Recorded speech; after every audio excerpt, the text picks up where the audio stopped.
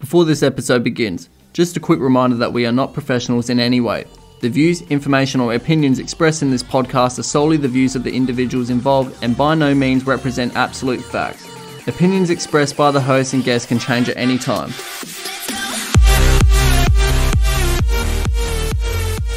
Okay. Welcome to the first episode of Let's Talk About It. My name's Josh. And I'm Jacob. And in today's episode, we'll be talking about the book Man's Search for Meaning.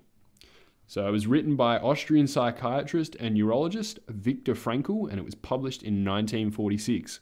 To give us more information about the contents of the book, I'm going to pass it over to Jacob.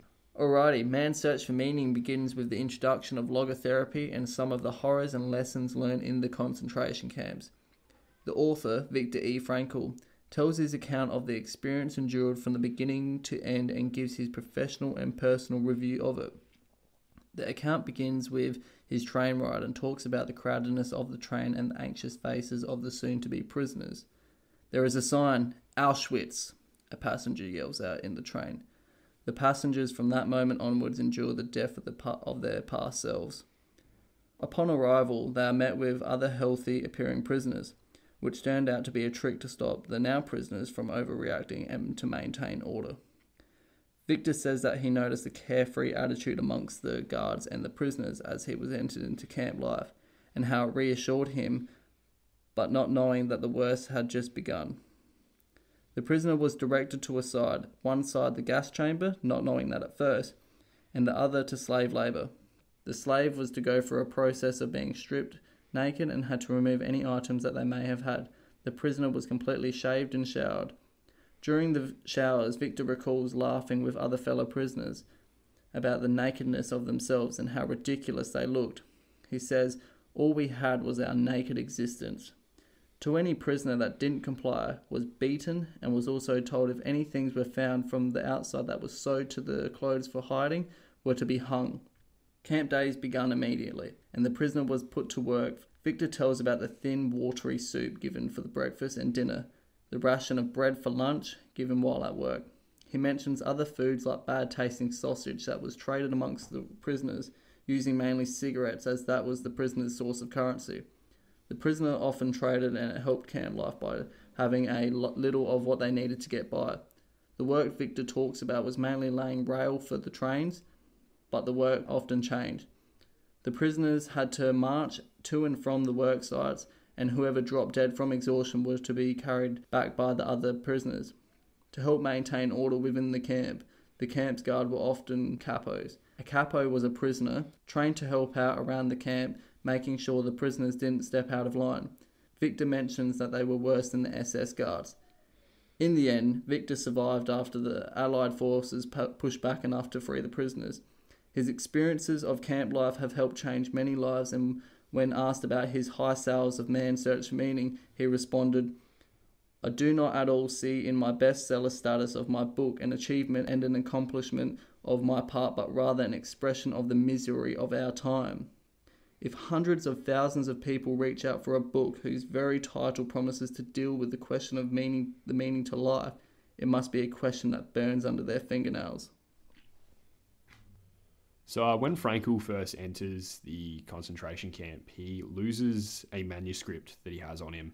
That was actually the start of a book called The Doctor and the Soul. So it was the introduction to a school of psychology called Logotherapy, Dr. Frankl came up with. And many of the tenets which are present within that school of psychology were developed through his experiences that he went through while spending time in the concentration camps. So just to give you a basic understanding of what the tenets of logotherapy are, I have three of the basic tenets here. So life has meaning under all circumstances. Our main motivation for living is our will to find meaning. We have the freedom to find meaning in what we do, what we experience, or at least in the stance we take when faced with a situation of unchangeable suffering. And in fact, there's a quote here that I want to use from Viktor E. Frankl where he describes psychology. So Viktor E. Frankl joked that in contrast to Freudian psychoanalysis and Adler's individual psychology, which are both he considered depth psychology, which emphasizes delving into an individual's past and his or her unconscious instincts and desires. He practiced what he called height psychology, which focuses on a person's future and his or her conscious decisions and actions. His goal was to provoke people into realizing that they could exercise their capacity for choice and achieve their own goals. So, in a way, it's about taking self-responsibility, realizing that at the end of the day, it is up to you. So basically what Viktor goes into talking about is the breaking away from the social, habitual ways that man can sort of succumb to in unconscious habits. And in the reality of being faced to concentration camps, the individual is stuck with himself, and a lot of the people that were based off of social settings no longer have what it was that they thought themselves to be, but just themselves. So there was a quote here that he states they first get into the showers of the concentration camp. And it's, "While we are here waiting for the shower, our nakedness was brought home to us. We really had nothing now except our bare bodies, even minus the hair. All we possessed, literally, was our naked existence." So with logotherapy, it kind of points out the fact that even if you have nothing, you still have meaning. There is still a reason for you to be alive, and there is still something that you need to go after. He talks about people in the concentration camps that got to a point where after having everything stripped away from them, they no longer felt like individuals. They no longer felt like there was a purpose for them to be here. And there was quite a common trend of when this would happen, they were all rationed cigarettes, and a lot of people wouldn't smoke them. They would trade them in for soups as a way to avoid starvation. But he said you could tell when someone had lost their meaning for life because they would start smoking their cigarettes. And the whole idea is that if I was only going to last this short time, I may as well enjoy my last moments. And so he talks about the avoidance of that mindset and kind of realizing that no matter how dire things seem, there is always a reason, there is always a meaning. And it's up to the individual to realize that meaning. And for those in camp life, that was extremely important. He talks about when it came close to Christmas time, a lot of people had it based in their heads that they'd be out of the concentration camps by Christmas. And that was kind of their meaning to live. They knew they were going to be out, they were going to be able to enjoy a nice Christmas home. But on the Christmas week, they had a massive amount of prisoners dying. And the only thing they could really put it down to was just the simple fact that everyone had started to realize that their meanings weren't coming to fruition and they gave up. And he talks about the idea of there being a meaning to life. And I think it's extremely important. I mean, he talks about the fact that, because I think a lot of people these days, they kind of ask themselves, like, what's the meaning of life? And in a way, they kind of expect an answer. But one of the things that Frankl goes into this book is the fact that you shouldn't be asking life, what's the meaning? At the end of the day, life asks you every day, what's your meaning? Yeah. I mean, you can't avoid life. Yeah. You're in life. You're Yeah. surrounded by life. Yeah. You're a part of life. And I've got a quote here that goes into it a bit more. But as each situation in life represents a challenge to man and presents a problem for him to solve, the question of the meaning of life may eventually be reversed. Ultimately, man should not ask what the meaning of life is, but rather he must recognize that he is the one who is asked. In a word, each man is questioned by life, and he can only answer to life by answering to his own life. To life, he can only respond by being responsible. Thus, logotherapy sees the responsibleness, the very essence of human existence. So yeah, like I said, the whole idea is that life quite literally owes you nothing, and I think that's quite an important lesson. And I think it's important to realize that it is completely up to you. I think the reason that, I mean, we look at people and we look at every other animal, and I think the one thing that does determine the difference between man and every other animal is that we are a self-determining creature. At the end of the day, it is up to us what we get up and do in the morning. We no longer follow traditions. We're human beings, and it's quite different for us. We quite literally can achieve something if we really want to. Yeah. I mean, we quite literally determine our own future. It is up to us. It just depends on whether or not you're willing to do the things to get there. Yeah. I mean, I think that's where the idea of having suffering that's worth going through comes from. Frankl likes to reference Nietzsche quite a bit throughout the book, and one of the quotes that was like well, it was really good for me, was the quote from Nietzsche that was, "He who has a why to live for can bear with almost any how." I think that's really important. It's the idea that if you have a reason to do something, I mean, for example, say just going to the gym. Why does someone go to the gym? Because they have a goal. Yeah. They want to get bigger, they want to get smaller, depending on what it is, you've all got your own goals. But going to the gym isn't a walk through the park. It's not easy. You'll suffer. But you don't really see it as suffering if you know at the end of the day you've a reason to do it. Yeah. I mean, some people love going to the gym. They love it. It doesn't change what they do at the gym. They're still doing the same thing as every other person, but they love to do it. Why? Because they have a reason to do it. They have a why. So therefore they bear the how. And in fact, the how, for some weird reason, becomes enjoyable. Yeah, absolutely. And so I think it's the same thing with working hard. And I think because he talks about the existential vacuum, which is something that I personally kind of, when he was talking about it, I was like, there's parts of my life where I can 100% relate to that. And I think other people can too. I've got a quote here about the existential vacuum. So the existential vacuum is a widespread phenomenon of the 20th century. This is understandable. It may be due to a twofold loss in which man has had to undergo since he became a truly human being. At the end of the beginning of human history, man lost some of its basic animal instincts, and which an animal behaviour is embedded and by which it is secured. Such security, like paradise, is now closed to man forever, for man has to make choices. No instinct tells him what to do, and no tradition tells him what he ought to do. Sometimes he doesn't even know what he wishes to do. Instead, he wishes to do what other people do, conformism, or he does what other people wish him to do, totalitarianism. The existential vacuum manifests itself mainly in the state of boredom. We can now understand Schopenhauer when he said that mankind was apparently doomed to facilitate between two extremes of distress and boredom. In actual fact, boredom is now causing and certainly bringing to psychiatrists more problems to solve than distress. Yeah.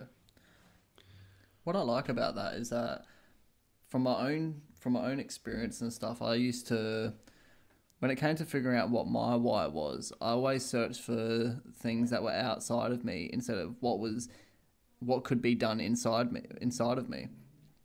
And where I can relate with that is that you sort of just go for the simplest things. What would be the end result? What is something I don't have to work for, but I can see other people have? So like, if it was social relations and stuff, I would only work towards what the group was doing in order to fit in. But it's just like, what quality did I bring? Because if I didn't have a why to live, then what was there for me to offer? There was nothing great that I was offering. So when it came to actually sorting myself out, I began to realize that a lot of the habits that I had taken on board or taken to consider to be me weren't actually me. They were just a bunch of habits that I had taken on and given to others or social groups to quite literally fit in. So it wasn't until I started actually figuring out that I wanted to do something with my life that I realized that, okay, I'm not so worried about how people see me socially, but more or less what I have to offer to others through what I have learned and through what I have suffered. That actually becomes a lot more things become more interesting within a conversation if you actually bring something to the table. I mean, like, a lot of the time people just sort of talk about the small things that, I do this to make myself feel this, and it's just like, don't do that to feel that. Do that to get to that. Yeah.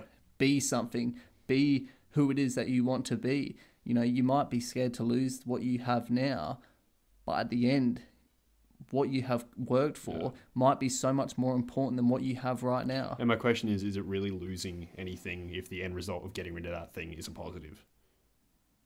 I mean, what have you actually lost? No, you haven't lost anything. You haven't lost anything. Yeah, I mean, gained. it may feel like you're losing something at the time. Yeah. But at the end of the day, you'll have more than what you would have had if you'd continued down that same road. I mean, this is also where another quote in the book comes in when he talks about the existential vacuum, which I think a lot of people can probably relate to. I know I can. But he talks about the various ways in which an existential vacuum kind of shows itself. And I mean, for example, sometimes the frustrated will to find meanings vicariously compensated by the will to find power. So in other words, he talks about the idea that if you have no meaning, in some ways your meaning can just be having almost dominance over someone else. Like that becomes your meaning at the end of the day. He also talks about how it can come in the form to find power. But in that, he's talking the will to have money. So some people become workaholics. They have no reason for their work. They don't know what they're doing. They just know that at the end of the day, if the money's in their bank account, that's all that happens. And that's good. Don't get me wrong. So it's good to have a hard work ethic and everything. But at the end of the day, I think it is a truism that money doesn't bring you happiness.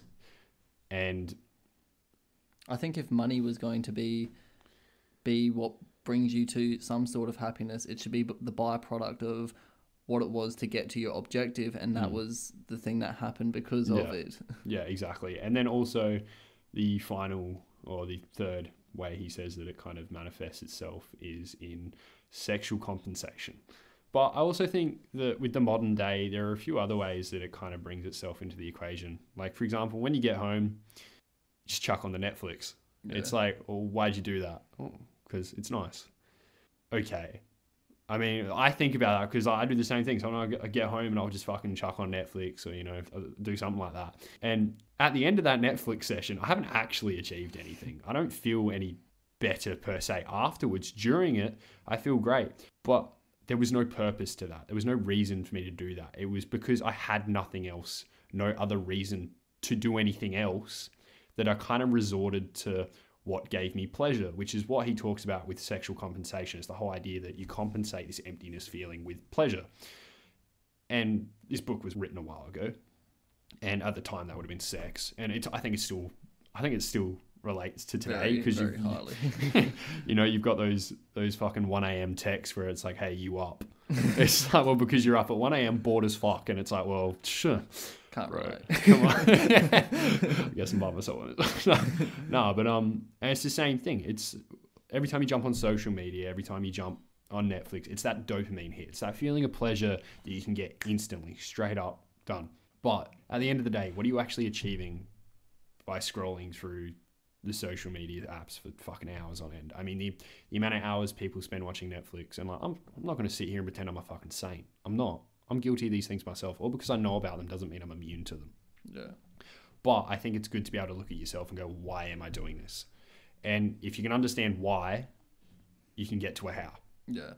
Can I just add to that quickly? Because there's some things that I notice amongst other people and stuff, and it's that there's a new trend that, and I'm guilty of it as well, and that's I don't spend as much time on Facebook. I don't spend as much time on Instagram. And it's sort of like this social thing. Like, I barely spend that much time on social media now. But it's just like, what have you done to actually change that? Like, what has taken that spot? Yeah, exactly. It's just like, is anything else important happening? Yeah. Like, are you working towards something? And I'm not taking a hit at people, but because I'm too guilty of it. But it's that I can have that social gain. Like, I'm edgy. I'm a cool kid. Well, it's like quite literally all my social media is in it. Like my apps folder is called a waste of time. And it's like, yeah, that's cool and all. But if I close that social media app just to jump on Netflix, I haven't changed anything. I'm still sitting on a screen doing nothing. Yeah. All I've done is change the vice I use to waste my time. Yeah. I mean, you haven't changed anything. Yeah, I mean, don't look at... I'm going to say this so many times from this point through, but as I always say, don't look at what something says it does, look at what it actually does. If you say, oh, I've spent less time on social media, but then you've spent more time on Netflix, or vice versa, you haven't actually changed anything. You may as well just keep doing what you were doing before. It's like a meth addict going, oh, I don't do meth anymore. I do heroin. It's like, oh, cool, you got off the... Oh, fuck, buddy.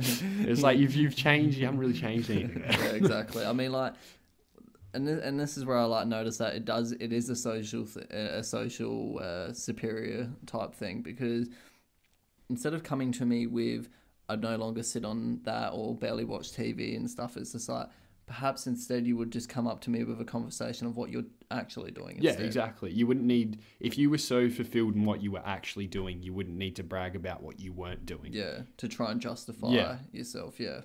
I mean, if what you were doing was so useful outside of what you're not doing, would that not be the first thing you would lead on with? Yeah. Obviously, if it falls behind not being on social media, then it's probably not that useful. Yeah. It's probably not that helpful. You probably know within yourself that you haven't actually improved. Yeah. But you found a way to make it sound like you have. And that feels good. Yeah. But it doesn't actually achieve anything. I mean, it's also the idea that none of these activities we're listing involve any sort of struggle whatsoever. You can quite literally sit on your ass, lay in your bed, and just scroll or watch. It involves no struggle whatsoever. I think, some people might hear, struggle, like, why would I want to struggle? I don't see any point in struggling. But, and I know this from personal experience, but I have to question, when you look back on your life and you think about the things that taught you a life lesson or really changed the way you thought about something or really had an effect on who you were as a person, usually they have to do with some amount of struggle you went through. And you're proud of that. You're proud that you got through whatever that was. Maybe you lost weight. Maybe it was a toxic relationship. Maybe it was an illness. And you came out the other side and you felt like a stronger person because of it. But why do you feel that way? It's because you suffered and you went through that suffering and you now realize that there was a reason for that suffering. Yeah. Now, in some of those cases, you may not even realize at the time that there was a reason for that suffering. But now that you've come out the other end and you've gone, you know what, there was a reason for that. That was, even though it was shitty at the time, like a lot of people go through shitty shit. But when they look back on it, they'd go, you know what? If I could change anything, I wouldn't. Yeah. I would go through that all over again because it makes me who I am. It's taught me the things that I know today and it's made me a better person. And it's funny how these things that you wouldn't change, because I'm sure there are plenty of other things that you would change that have nothing to do with suffering. Yeah. But these things that you would not change have to do with suffering. But also the funny thing is it doesn't make anybody envious of you. They're not things that people would be like, oh, I wish I had that, or I wish I could do that. It's like, no, these are things that nobody else wants. You happen to be given it or get it or have to go through it. And it's the fact you got through it that it was worth it. Or even if you're still going through it, you can see that there's a purpose in that. And I think that's really where logotherapy really comes into it. It's the whole idea that you can look at your situation now and it may be dog shit. But if you can go into a dog shit situation with your head held high and keep your morals and not become a shitty person because of it, I think that's one of the greatest achievements you can have. Yeah. And you will look back on that and be like, you know what? Fuck yeah, I did that. Yeah. That was me. And I'm a better person because of it. Yeah. And if you compare something like that to sitting on Netflix and doing nothing, even though it's not the suffering, you don't have to suffer, it's nowhere near as rewarding. Yeah. I mean, I know there's plenty of times I get up from watching Netflix and shit and I'm like, why did I do that? There was literally no purpose to that. I achieved nothing. What do I have to show for that? Yeah. The answer is nothing. Yeah. Nothing. Yeah. So my question is, at the end of the day, and I know it's super stereotypical to say, oh, you only live once, so, really live it up. But at the end of the day, you quite literally just get this. And this is it. Yeah. Maybe there's something after this, but we don't know. But you know what you do know? You're alive. Right fucking now. Yeah. You have the opportunity to go through some shit to make you a better person, or to strive to be a better person, but have to go through some shit to get there. Yeah. And, even studying, just fucking pushing through those assignments and shit, that's a struggle. But if you can get through them with your head held high, not mope about it, just get fucking through it. Yeah. That attitude is going to carry over. And you're going to go into other parts of your life with that exact same attitude. And it's going to show in your personality. You're going to be a better person because of it. And at the end of the day, that was caused by you struggling. And struggling brings a meaning. And I think it brings some of the deepest meanings that we find throughout our lives. And I think if you are struggling, at least find some meaning within it if you do not have a meaning. See, a lot of the time when people, and I know this from my own experiences, that when you get into a real depressive and just a real bad state, that you sort of develop this nihilistic view of the world, and you kind of look around and you just see that there is no meaning to it at all. Look, when it comes to truth, there really isn't any meaning. I mean, like, if you were to step out of your skin, which is quite impossible, so don't be nihilistic. Yeah, that there is no meaning in the world. I mean, like, but you are here anyway. You can't convince me, like, you can try and convince me that there is no meaning in the world, but why am I here? If there was no meaning, then I may as well just finish it. I may as well just end it off right now. Yeah, if there was no meaning, why haven't you killed yourself yet? If I'm that intelligent to realize that there is absolute no meaning, then why am I still standing here? So when it gets to that situation, I think what isn't killing you, or what's making you not kill yourself, is a good start to figuring out how much more you can elaborate on finding purpose. So going out into the world and having a reason for your sufferings and building upon that to getting to where you wish to be is going to be a very difficult journey, but one that is very rewarding in the end. And from where I used to stand in my own mind and where I stand now, and don't get me wrong, like I'm still going through the wars, I'm still learning, but at the moment it's just like I kind of feel better knowing that it doesn't have no reason within it, because in the end it makes me a better person, not just towards myself but towards others. And therefore I have something to give to others when it comes to having these conversations. I have something to offer to other people that don't know how to quite handle this situation. So I love what you're saying about, like, you know, going into detail about, you know, try and find meaning within the suffering, because it quite literally is true. Yeah. So throughout the book, Viktor Frankl talks pretty heavily on the ideas of finding the why you're here and taking responsibility for yourself. So at the very beginning of the book, it starts with Viktor Frankl saying that quite often when he was talking to new patients, the first thing he would ask is, why haven't you killed yourself yet? And it's a good question. I mean, if life was completely meaningless, like, for example, how nihilism sees it, what would be the point in living? Why haven't you killed yourself yet? There is no point for you to be here, so why are you still here? Obviously, there's something keeping you here. And he talks about his job of finding out what that is. And finding out the why for why you're here. I think that's an important idea, because a lot of people these days feel like they don't have a why. They're kind of here, they're stuck here, they don't want to be here. There's no point, there's no meaning. You know, compared to the whole universe, I'm a tiny little speck, I don't matter either way. Okay, but you are here. You can't change, I mean, you could change that fact, but you haven't. So if you're still here, obviously there's a reason. Because, say with everything else in life, why do you go to the shops? Or because there's a reason you want to get something from that shop. It's the same thing with life. Why are you living life? Well, obviously you want to get something out of it, otherwise you wouldn't bother with it in the first place. And so with the whole logotherapy and finding a why, it's about the idea of finding out why you're here and working off of that to build the life you need to get there, or to achieve what you want to achieve. Live out that why.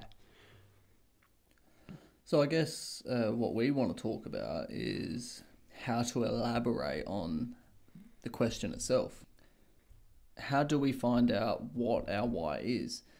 In turn, you could ask yourself, why isn't it that you haven't killed yourself? But also, from another perspective that I like to take as well, is that a lot of the time when it comes to decision making, a lot of the decisions you do make in a given situation will be based off of the motivations for why you would be doing it in the first place. So what it comes down to, figuring out what is your why, taking a chance on yourself by actually doing something. So if you're someone that just lounges around, does nothing, and you're coming to the point where it's just like, I do not know what the point of life is, or you become nihilistic, just doing something is a good start to figuring out what it is that you want to do. I think what comes through to us when we actually do something is that the thing that we are meant to be doing with ourselves begins to shine through. paying enough attention to one's actions and behaviors in any given situation can often show who it is that you are meant to be. Well, yeah, I guess it's kind of weird because so you talk about the idea of you assess your own actions and you will be able to find something within those actions that may give you some sort of bearing as to where you want to go. Part of me would almost argue the opposite. Okay. Because if you're questioning that action in the first place, obviously you're not happy with it.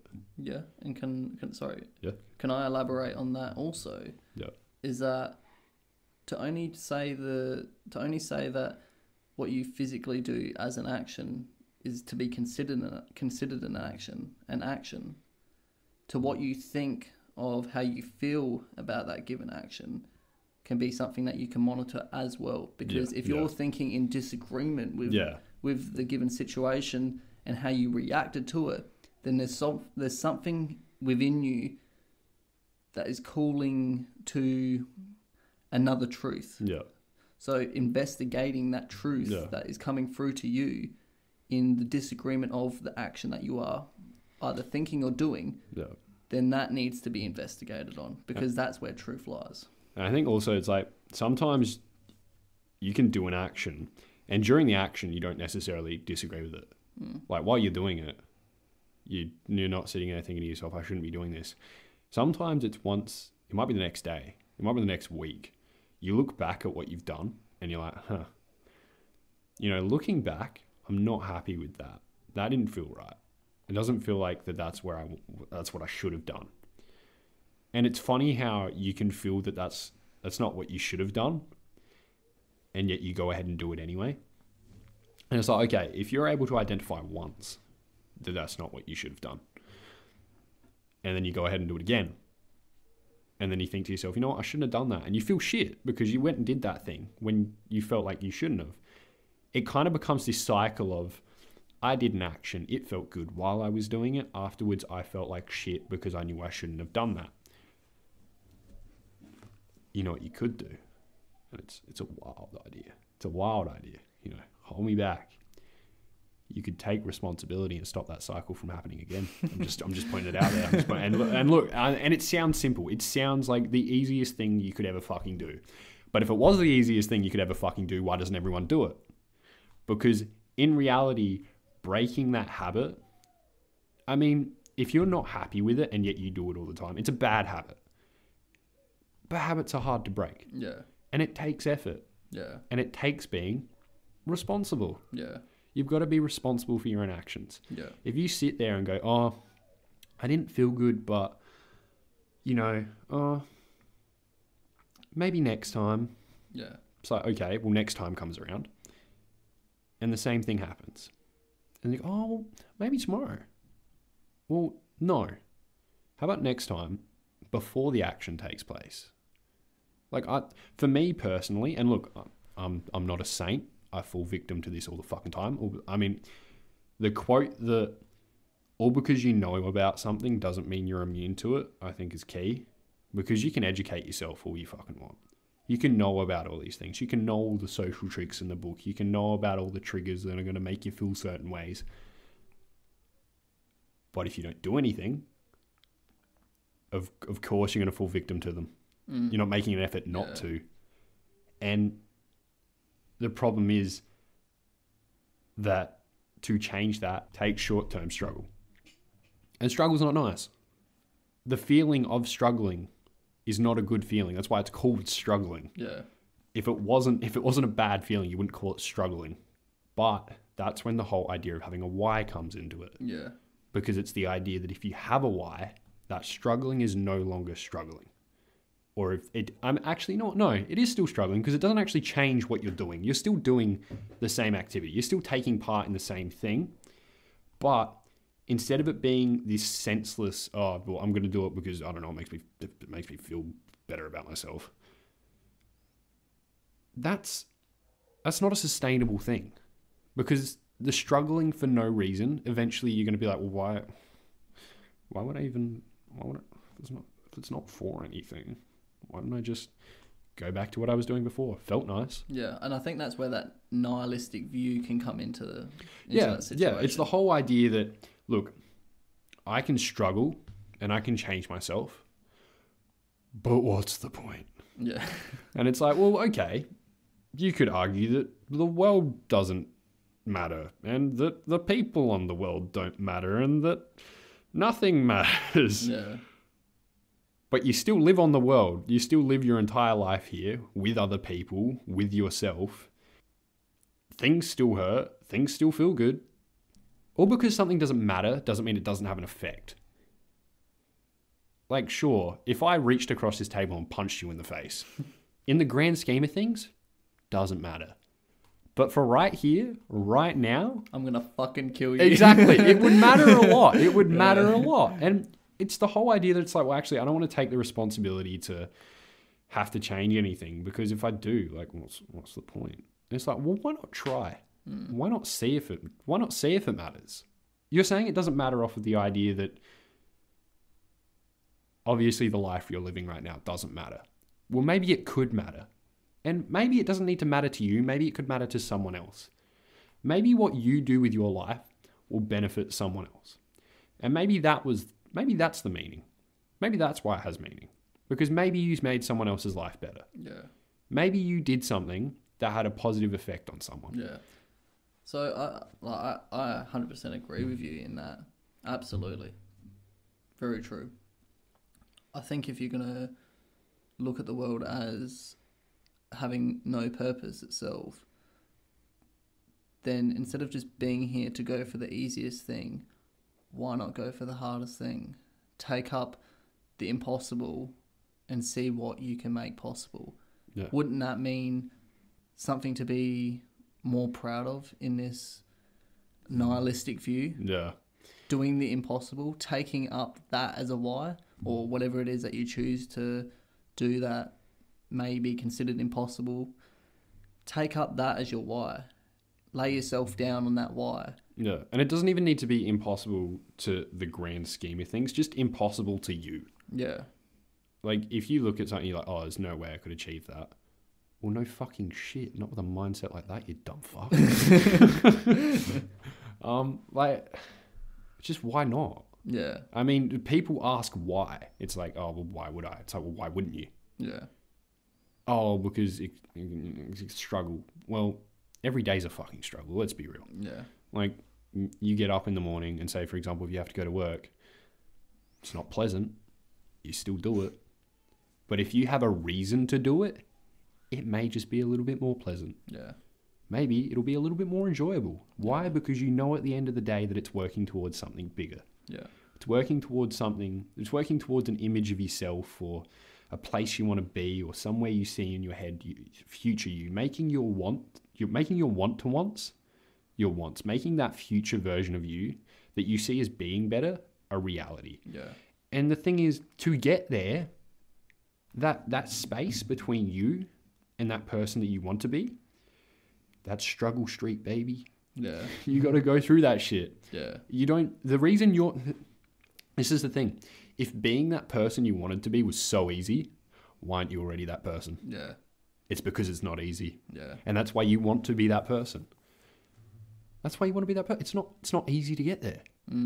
It's going to be a struggle, but it might just be worth it. Yeah. It might just mean something. Exactly. And I think where you're actually going with that, and this is another thing that people have their want-to-wants, and when it comes to actually striving for it, it's almost impossible. Let's just say, for example, someone wants to find friends, and all they do is look for friends, but they just cannot seem to find any friends. Now, that in itself can be a struggle, because if all you are searching for is finding friends, then when it actually comes to making a friend, all you have to offer is looking for friends. Please be my... I have nothing to offer to you, but please be my friend. Yeah, exactly. So when it comes down to actually, like, you know, yeah, you may want to have friends, but perhaps finding something to offer to those friends as I don't know, like, I like sitting on computers, and you find another group that likes to sit on computers and stuff. Boom. You know, it's that easy. Yeah. But it's probably going to be hard. Actually, you might find it in this day and age. Someone knows? that... But that's the thing. I mean, like, I think if you're going to look at what it is that you're actually striving for, you need to actually ask yourself, is it achievable on its own, or is it achievable as a counterpart to something bigger? Yeah. So, you know, if, like, for instance, this podcast, you know, we got into wanting to do this podcast purely because what we were talking about was really cool, fun. Yeah. And perhaps the byproduct of that was helping people, and people became interested, and maybe people want to talk to us, and we gain friends out of it. It's just the byproduct of having something to offer. It's not the main. It's not the main goal. It's because we want to offer something and have people offer something to us. Yeah. It's just something that happens to come along with it. Yeah. And I think that's a problem with maybe certain whys that people have. Is it's the why is it's like a little subset of what the bigger cause is. Yeah. And because of that, you get stuck chasing this little thing and you don't achieve it. And so what happens, you go, well, I can't achieve this basic thing. Why would I try? If I'm not even good at this. It's like, well, okay, but there's a million fucking other things you could be trying. Like, all because you fail once doesn't mean you should just lay there and be like, well, fuck it, I tried. Yeah, exactly. Like, I remember I used to be a door-to-door salesman. If I stopped my working day the first time someone said no to me, I wouldn't get past the first fucking door. my work day would have been a minute and a half flat. Yeah. Sometimes less, depending on how fast they slam that door. And no was your warm-up. Yeah, exactly. And that was it. And that was like why I really enjoyed that job. Was the whole idea that being told there are certain aspects of life you shouldn't take this mentality to, but every no gets you closer to a yes. And I like that idea because you can try something, and if you fuck up, if you fail, if some shit doesn't go your way, try again. Because then that's one fuck up out of the way. If you knew how many fuck ups it would take you to achieve something, you'd probably be more inclined to get through the fuck ups, would you not? Yeah. If someone said to you, okay, you're going to fuck up 5 times and then you'll get it. You'd be like, oh, fuck it. All right, I'll fuck up 5 times and I'm guaranteed to get it. Yeah. In a way, achieving your meaning has the same thing. It's if there are an amount of fuck ups it'll take for you to achieve that. You don't know how many fuck ups that is, but there is a number. There will be a number. You will get to a certain fuck up and then go, actually, you know what? I've achieved what I want. And maybe once you get to your why, maybe you find another why. And the thing is, that why wouldn't have even been a why you could have seen before you achieved that first one. You wouldn't even know it existed. Yep. You'd be like, oh, there's no, like, you thought your original why was like, oh, that's fucking odd. The why that your why sees is going to be like, fuck, bro. I didn't even think of that. Yeah. Like, fuck. Yeah. And why wouldn't you want to do that? It's the prerequisite why. Exactly. You finished one course, now it's on to the fucking master's degree. Exactly. It's like, why would you not want to do that? Absolutely. So basically, I mean, like, what we've covered is good. I think that's a basic understanding of what it is that you need to know or how to find your why. Yeah. And I think, look, literally, it's with anything, and I know it's so fucking stereotypical, but the first step is the hardest. Just making that decision, just saying to yourself, you know what? I'm not happy.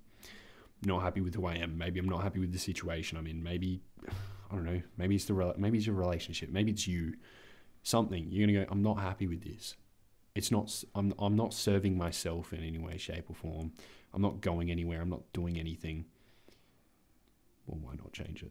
Why not do something different? If that's not working out for you and you don't like the result it's giving you, then why do you continue to do it? I mean, that's quite literally the definition of fuck. What is it the definition of? There's a certain is it insanity or stupidity? That's got me stumped. But the whole idea is that if you repeat the same process over and over again and expect a different result, you're just in a loop. Why would you expect a different result? It's Yeah. the same shit over Yeah. and over again. Why Yeah. why would it change? Why Yeah. should it change? Yeah. You haven't changed, so why Yeah. should your situation change? Absolutely. And that's it. If you're not happy with your situation, if you're not happy with the situation you're in, it can't change if you don't change. Yeah. Why should it? What does that situation owe to you? Yeah. I mean, it doesn't owe you shit. Yeah. Life doesn't owe you shit. It's up to you to change you. Yeah. So here's the thing. Right. When you begin to question your actions and motivations, it's probably best to actually open up or elaborate on the things of what it is that you are actually questioning. Right. Because for you to have that thought in the first place is good enough to question it. Right. So whatever it is that brings you to question that, may be something within you that needs to happen in order for you to be more of you. So in other words, you're like, there's a little part of you that's coming out and saying, hey, Yeah. this ain't it. Yeah. But you've got to find out where the rest of that person is and why is it that they've decided to come out now Yeah. and say to you, hey, no, this isn't on. I don't like this. Why? Why has that happened now? And should you ignore it or should you try and figure out what that is? Yeah. So I guess investigating that's beginning to come out will help you better understand what it is that you are doing now that doesn't sort of align itself properly. So let's just say, for example, you are an insecure person. Right. And a lot of the times that you feel that you are most insecure, and if you're in a situation where you are talking to somebody, then a lot of the insecurities that you have around yourself or that you may think people have around you, then a lot of your responses will be based off of what it is that has you to this insecurity. So a lot of the habits that you take on into your life may not actually be your habit. I mean, like, there will be your habits, but would it be your habits, who you really are? Or is it just something that you could possibly be insecure to that makes you project it into the world? So I guess what I'm trying to say is, if you are feeling that you are doing things that make you feel like you don't want to do that, but you find yourself doing it to defend yourself, because I mean, like, social situations from the ego perspective is that it's kind of survival. So if you're trying to survive in a social situation and you feel like you have to defend yourself all the time, then perhaps it's probably a situation you should question. Yeah. And what it is that's making you feel like you should have to question it in the first place. Yeah. Because whatever is driving you to the need to defend yourself isn't making you any more of you. It's only bringing out something that is outside of you that you cannot control. Yeah. So when it comes to actually being you, or whatever that actually is, Or we're all finding that out. The you want to be, or the you that you should be. The you that is trying to get itself out there to not defend itself, letting that come out and seeing what it is that you're currently doing to what it is that you want to be doing. Yeah. And figuring out what it is that you can make the thing that's coming out for you to be your why, so that way you can carry it on into this world. And even noticing the little individual habits and changing those. Even if that doesn't cause you to find your why. Let's say you find a habit, you don't like it, but you're not really sure why you don't like it, but you decide to change it. Changing it is going to make you a more adapted person to achieve your why. Yeah. I mean, that one difference is going to make you a little bit closer to either finding out or achieving a why. And let's say that one leads to you going, well, actually, you know what? Since I've done this, I feel a little bit different. There's something else I don't like. I want to change that too. And let's say you do that 2 or 3 times, and then you start to realize, actually, you know what? There is a reason. There is a why. And I'm starting to find it. And you know what? Maybe you have found it. Well, if you have found it, you've got to ask yourself, well, if I want to achieve this why, what else do I need to change? Because it's probably not going to only be 3 things. Yeah. There's probably going to be a whole fucking range of things that you need to change in order to achieve that why. And maybe your why changes. Maybe you don't know what your why is. I mean, even Viktor Frankl goes into it that no person can understand the meaning of life, their entire life, until they're dead or on the deathbed. Because life, it's like a movie. You're living out individual frames. If you were to take a frame out of a movie and put it by itself, it doesn't make any sense. It's like, well, what does this mean? What's the meaning of this? It doesn't make any sense. But when you take that frame and you put it in a movie, it makes sense within the movie. That frame is meant to be there. There is a purpose for that frame. Now, you haven't seen the whole movie. You don't know how the movie ends, but yet that frame still has meaning. Yeah. Viktor said, life is like the movie. Each one of those frames have meaning. There is a meaning to every single one of them. They may not be the exact same meaning, but they all serve a greater meaning. So at the end of your life, you can look back and be like, you know what? There was a meaning to all that, and this is it. Yeah. But you won't know that until you're on your deathbed or you're Yeah. dead. And he talks about why the individual needs to find the meaning in each one of those frames for themselves. Because at the end of the day, it's your meaning. Yeah. I can't tell you what your meaning is. Why? Because I'm not you. Well, actually, I do like where you're going with this, and I'm going to disagree with you. Okay. Because I don't think I don't think you actually have to. Then again, I agree, but I disagree at some point.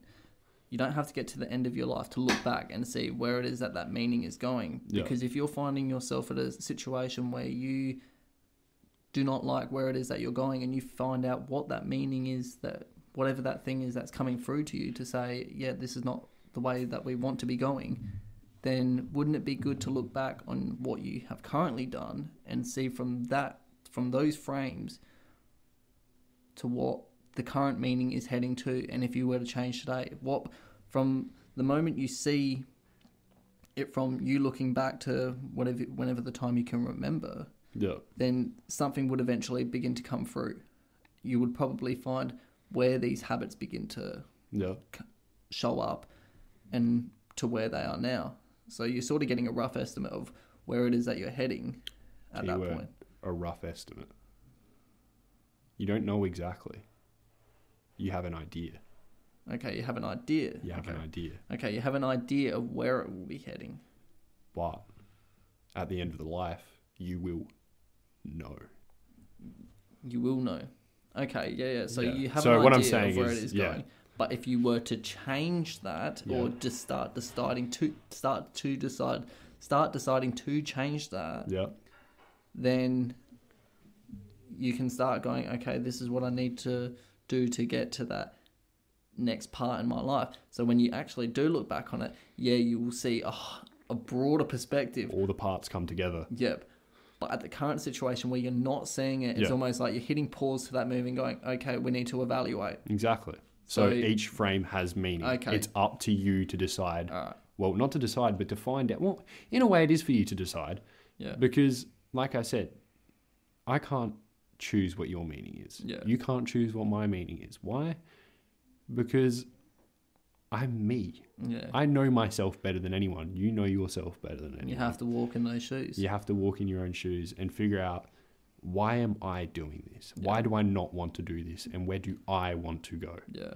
And only you can draw on your past experience. Yeah. And only you can draw on what you want your future to be. Yeah.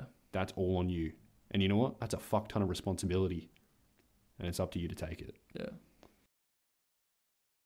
So that pretty much covers it. I mean, like, it just goes to show how much, like, his idea can expand, not just inside of a concentration camp, but into everyday life. Yeah. So I think we should leave it to there and allow the listeners to make their own decisions about how they feel about what we've said and the ideas that Viktor has put forward. So I think that's it. So that wraps up the episode, guys. So thank you very much for listening.